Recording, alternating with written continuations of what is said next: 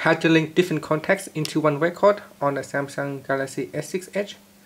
First, press it on the home key to go back to the home screen. Then tap on contacts. In the contact list, go through the contact and tap on the first contact that you want to link. Then tap on more, tap on link contacts. From here you can select all the contacts that you want to link. For example, this one here has the same name, so it is the same contact. But you could also link all the contacts into one as well.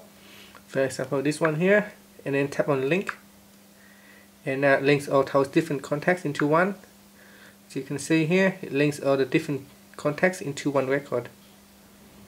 And then you can go back here, and you can see that it links into one.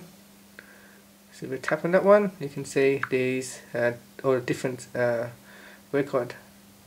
So if we go back here, go to contact, and if I tap on that, tap on more, I can unlink the contacts. Remove, tap on the delete icon, and it will unlink those contacts. So that's how you can link different contacts into one record on the S6 Edge. Thank you for watching this video.